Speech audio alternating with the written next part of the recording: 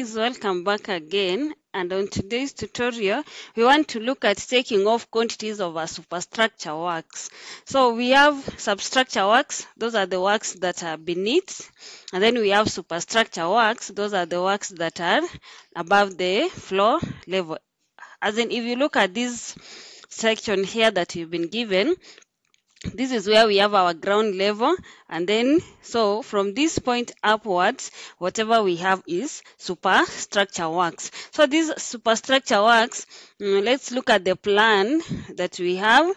So we have the columns, the RC columns, we have the RC beams, and then we have the rainwater goods, and then we have the RC slab, this one here, and then we have the 100 millimeters high asphalt skirting, we have the 100 millimeters diameter outlet, we have the concrete wall that is on top, and then we have marble chippings, we have 200 millimeters asphalt, so that one, and then we have the screed that is 40 millimeters, and then we've been given the height. So this is the column here. So we have the height of the column from this point up to this point is 2800, and then we have the beam here. This is our beam here. It's as a depth of 200, and then after the beam we have our slab, which is 125 by 200 millimeters thick RC slab. So we want to look at how we are going to measure these items. So we are going to start with the items that we are going to measure. So we are going to group the columns, the beams, and the slab and the wall. That is the formwork and the concrete. And then we go to the screed. Then we go to the asphalt chippings. We go to the copings. We go to rainwater goods. And then finally we finish with the outlet. Now let's start with the formwork. Let's start with formwork for the columns. So this is our column. So meaning, at this point here, we have a column. At this point, you have a column. At this point, you have a column. At this point, you have a column here, here, here, here, and there. So our columns are 1, 2, 3, 4, 5, 6, 7, 8, 9. So we have 9 columns. And then the size of the column we've been told is 200 by 200 RC column. So our column is 200 by 200, and then we need to find formwork because we are going the column is RC, so we need the formwork so that it can be able to hold the concrete. Now we've said our size is 200 by 200. The height you've seen is 2800, and there are 9 in number. Now for us to get the formwork, we'll have the size. We'll have the size of the. Sorry, this is not formwork. This is concrete. This is concrete. And then we'll do the formwork. So the size of the column is 200 by 200, the height is 800, and there are 9 in numbers. Now we book the volume of the concrete. So we need the length, the width, and the height, and then we multiply by 9, and then we say VRC in 1:2:4 in 20 millimeters aggregates in the columns. Now we go to the beams. Let's find concrete in the beams. So these are our beams here. So this we've been shown, this is the beam here, and this is also a beam. Now we need to know the length of the beam. So from this point, so after we have our column on top, we are going to have our beam. So our beam starts from this point here up to this point, up to this point, up to this point. So we need the length and the width. So for the length, we'll have 200 plus 4000 plus 200 plus 4000 plus 200, and then for the width, we'll have 200 plus 3500 plus 200 plus 3500 plus 200.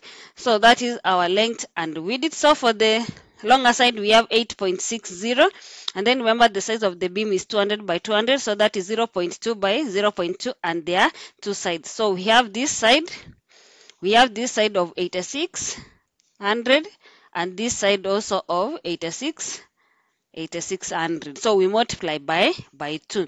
Now let's look at the other side, this side here, where we have 200 plus that 5 plus 200 plus that 5 plus 200. So that gives us 7400. So here is 7400, and then here is also 7400, and then this one is also 7400.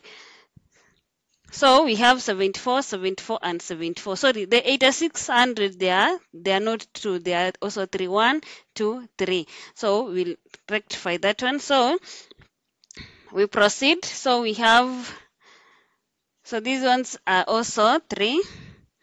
So the other one is 76 by 0.2 by 0.2, and we have seen they are how many are they? We have 1, 2, 3. So they are 3. So we multiply by 3, and then we say date of birth in the beams. Now we proceed to the slab. So once we have our beam, on top of the beam we are going to have our concrete. So that is our beam. If that is our beam, so on top of the beam we are going to have our slab.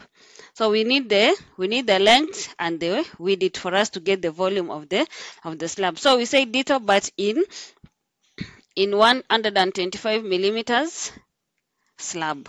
Now we proceed to formwork.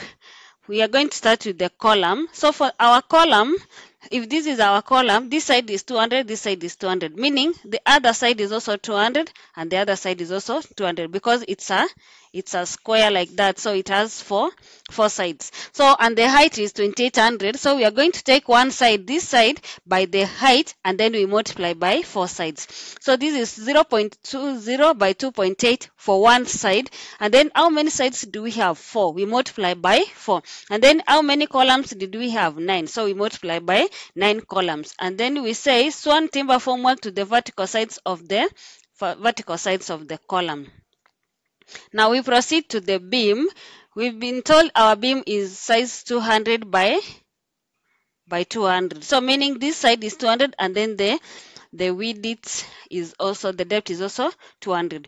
Now, for us to get formwork of this beam, we are going to open this timber. Remember, this is a timber that is going to hold this formwork. So we need to open it.